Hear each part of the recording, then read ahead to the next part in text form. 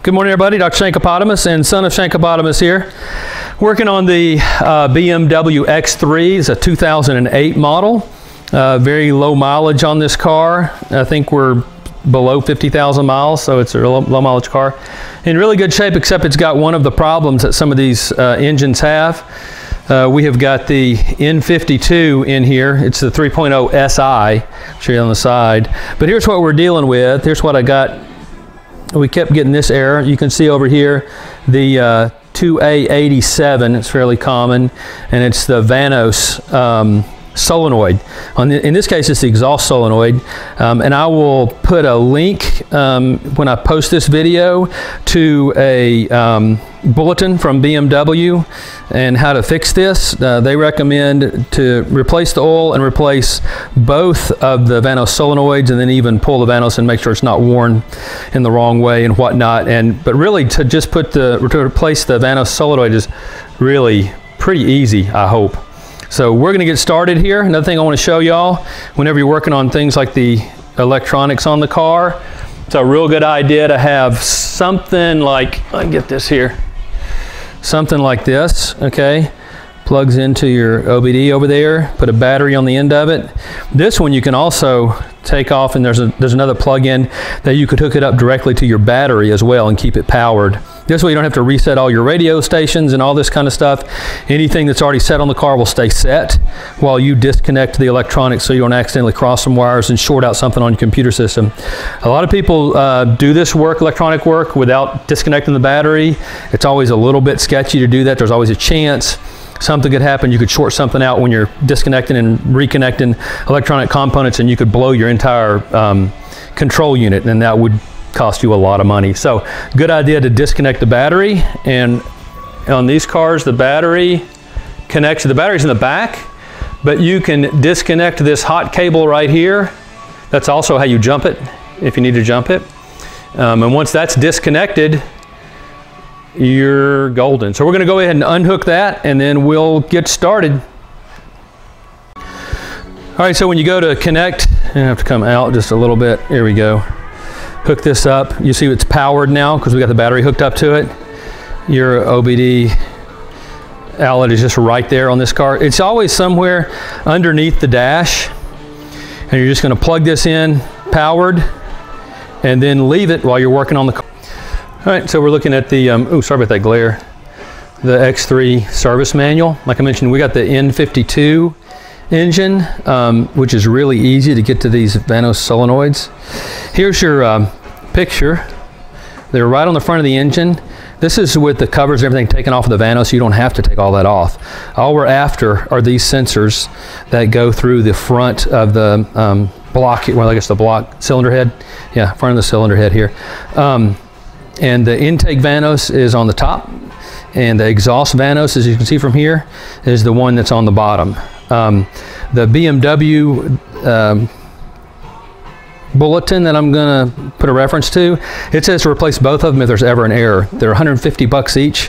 I think I got them off of ECS Tuning, and so we're just going to replace the one that's given us an error, and if that fixes everything, fine, we'll leave the other one alone. But it's a pretty common problem. Another thing to keep in mind too is that when you do this, they recommend you replace the oil, because sometimes there's a problem with oil particles or oil dirt getting in and making them stick. So they say when you're going to do this, part of the job is to replace the oil. Alrighty. I also just noticed something with the this Bentley manual, contrary to what BMW recommends. It actually says here that you can try pulling the solenoid off and blow out any particles or contaminants in it, then reinstall it. But from what I've seen online, these things tend to be a real problem with sticking, and hopefully the newer one we're going to put in is redesigned. But another way to test it also, we've just got so many errors on the exhaust one, I know it's a problem, I'm not going to do this, but you can swap them. If you're getting one of them that's bad, like in our case, our exhaust, we could swap the two of them, run the car for a little while, and then see if we get an error, but we're not going to fart around with that. We're just going to go ahead and replace the exhaust one and then run it for a bit and see what we got. All right, so here we've got the main power off, which is down here. That goes down to your starter. This other, and into some of your components. There's another hookup that goes into some of your computer components, this smaller wire. You want to disconnect both of those, okay? You don't want power going to your computer system, into your computers at all, so that you don't short something out while you're working on it. So we're going to take that one off.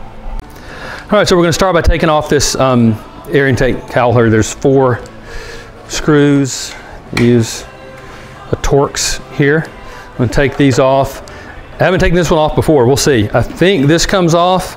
Then there may be another couple of screws or something holding this section on, but according to the Bentley manual, we got to come off here first. So we'll get this off, see what's underneath. Okay, so we got the first front section off. I actually took the little speed nuts out because they started to strip towards the end. So I pulled them out so we go back in and re-tap them and clean them up. I'm not sure what that happened to those, but anyway. So these other ones came off just fine. And we're coming off here and here. I think we may have to come off right here to get this to slide out the front, but we'll see. Okay, so as you can see, we're off. You have to take the 2 and here, there's 4, and then it slides right out. And then you'll see what we're after is right down here on the front of the engine, right there. Exhaust on the bottom, intake on the top, okay? Much easier to get access to these than the E46, which is down inside the VANOS if they get stuck. So anyway, we're just going to pull it off. There's a screw, a bolt that you can take off to release it. You want to unhook the electrical connection here, and then we'll unhook the bolt, and then out it comes. It's going to be pretty simple. Alrighty. Okay, so we've got the exhaust. Let me come this way so we can. Exhaust solenoid's out right there. A little bit of oil around it, not much. Just put a towel, and that's about all the oil we kind of got.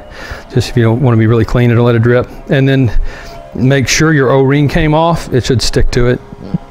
And make sure your new one has an O-ring. If you buy the BMW brand, it comes with an O-ring, a new O-ring. So we're just going to slide that onto there. I couldn't find a tightening torque for it.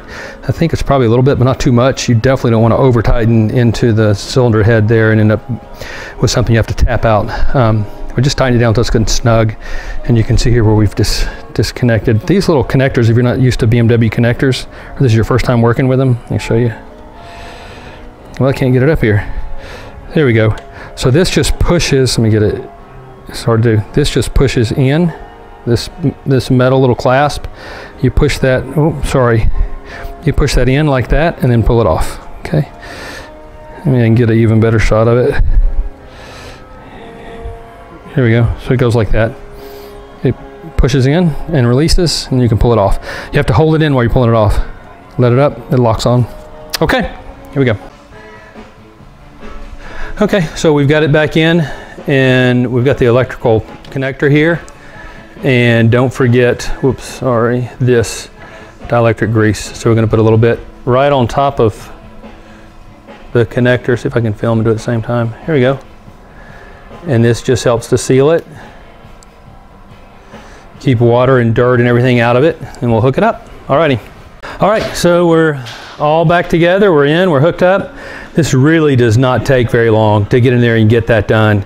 So very simple, just reverse, put the covers back on, hook your power back up, your battery back up, and then pull out what we've plugged into the OBD outlet over there. So anyway, well, as always, thank you all for watching. I might take a picture when we're done. I don't know, it just goes right back together. It's fairly easy, but thank you all so much for watching. If you like this video, please subscribe to the channel and give me a little shout out. All right, y'all have a good afternoon.